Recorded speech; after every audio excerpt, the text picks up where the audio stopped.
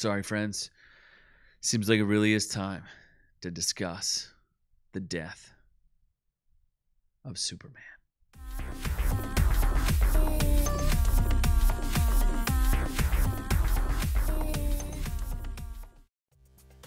What a strange story. I know we recently covered, within the past 2 weeks, a story of Henry Cavill coming out on Instagram telling everyone that he was super excited and proud to play Superman again. And why you would put him in a position like this, it just shows you what disarray DC Studios is in to have them recant this story, as now it's been confirmed both by Henry Cavill and James Gunn that Henry Cavill will no longer be playing Superman.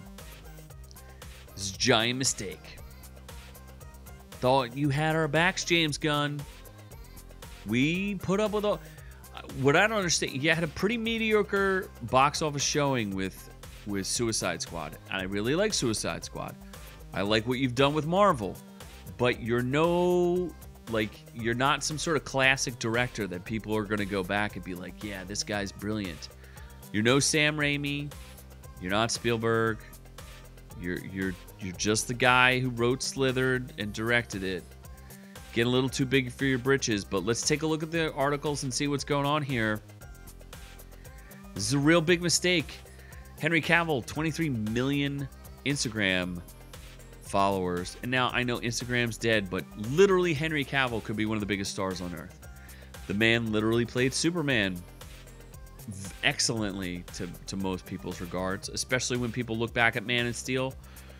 They weren't real sure how they felt about it, but now looking back, they like it. They go back and they watch it again and they go, oh, this guy actually was really good. And, you know, how are you going to find a guy 6'3", perfect build, perfect attitude, good actor, brought butts in the seats, you know? Isn't that what the most important part of this is? Let's make money, right? So here we have him. He's great actor, perfect specimen to play Superman. And you're going to just drop him. Doesn't make any sense. When we started the Marvel MCU, you started with known actors. You started with Robert Downey Jr. Robert Downey Jr. had quite a bit of credibility, even though his career was on like hiatus because of his drug addiction.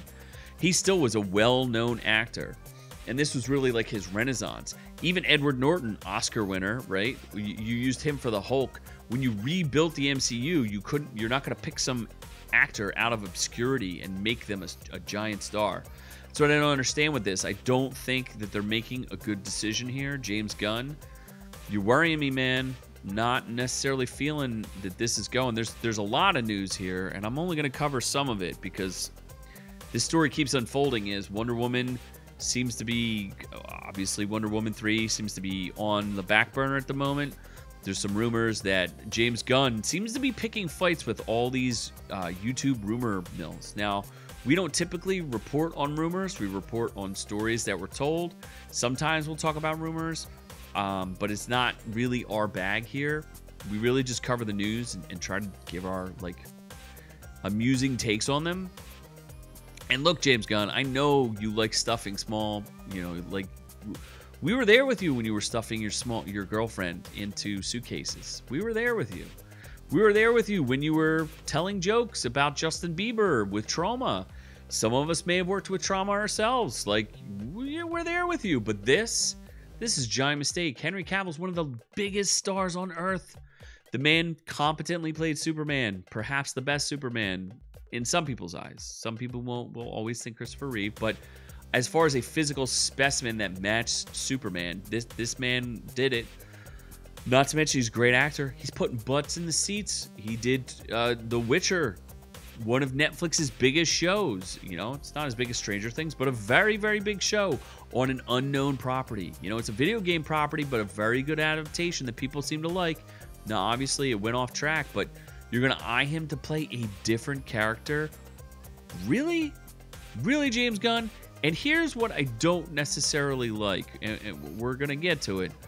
But both James Gunn and Henry Cavill have revealed that they will not go forward. Peter and I, this is James Gunn, Peter and I have a DC slate ready to go, which we couldn't be more over the moon about. Really? Really. Among the slate is Superman in its initial stages. Will we be focusing on the earlier part of Superman's life? So the character will not be played by Henry Cavill, but we just had a great meeting with Henry, and we're big fans, and we're talking about a number of exciting possibilities to work together in the future. So you're going to have a young Superman. You know how many young Supermen there have been and how many people don't remember? Do you remember Superman and Lois? Does anybody care about that guy right now? Not really. Does anybody care about Lois and Clark?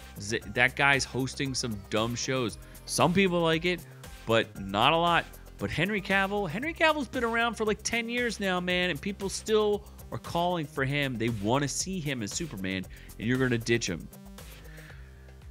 So Henry Cavill confirmed the news himself. It's sad news, everyone. I will, after all, not be returning as Superman. After being told by the studio to announce my return back in October prior to their hire, this news isn't the easiest, but that's life.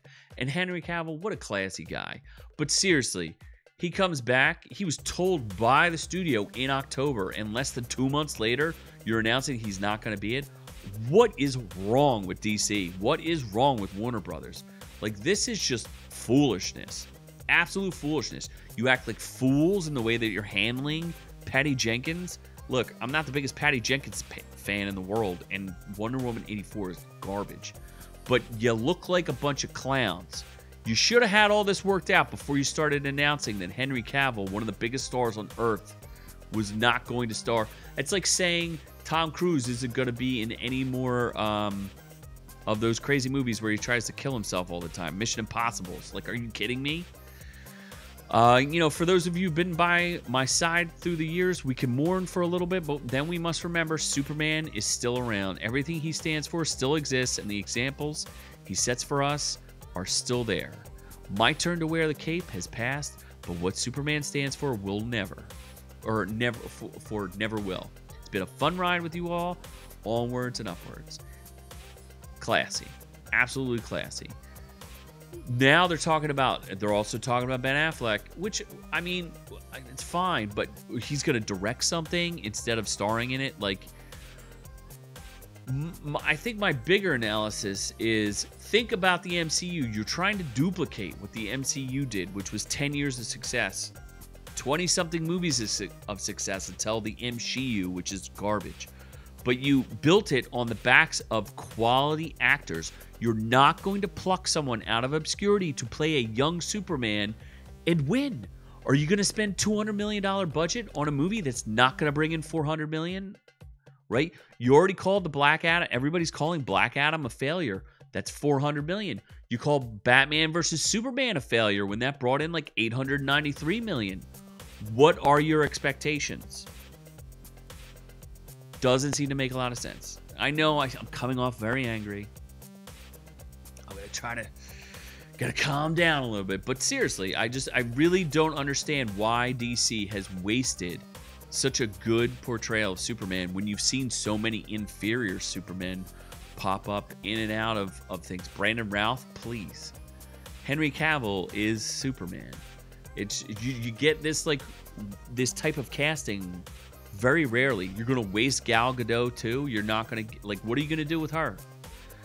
I get that Jason Momoa redefined Aquaman, made him kind of cool. Aquaman was a dork. No one liked Aquaman, but you made him kind of cool, and now you may recast him as Lobo. Like James Gunn, I feel like James Gunn sometimes gets up his own ass, and I'm highly concerned for DC. Just don't get it. Just don't get it. Very confused. And to tell it's just so suspect to tell a young Superman story. What does that mean? Does that mean Black Adam is done? Like, you have this jumbled mess. You have the Flash coming out. You have it. They won't get rid of J.J. Abrams and Ta-Nehisi Coates' version of Superman, which no one wants. No one wants. You don't even want J.J. Abrams. You canceled all of his projects that you signed a deal with him on.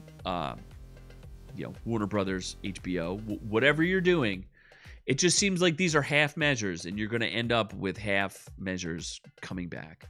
So anyway, enough of me ranting. I know I sound like an absolute lunatic, but this is very, very aggravating. Especially when you literally pulled the rug out from under us and you asked Henry Cavill to say he was going to be Superman. I just signed. Like, why would you do that, you bozos? It's a clown show, absolute clown show. We'll see what happens. Do I have faith in James Gunn? I really like Guardians of the Galaxy 1. Guardians of the Galaxy 2. Meh. The Christmas special was fun, but nothing amazing. Suicide Squad was good, but it's not like I don't go back and be like, oh, it's one of the greatest superhero movies I've ever seen. So James Gunn, you're a warning. We're watching you, buddy. We're going to pay very close attention, and this will either doom you, or maybe you don't care. Maybe you got the new girlfriend. You even stuck your girlfriend in Black Adam, and what, you're going to pull her out of this? It just doesn't make any sense. Doesn't make any sense.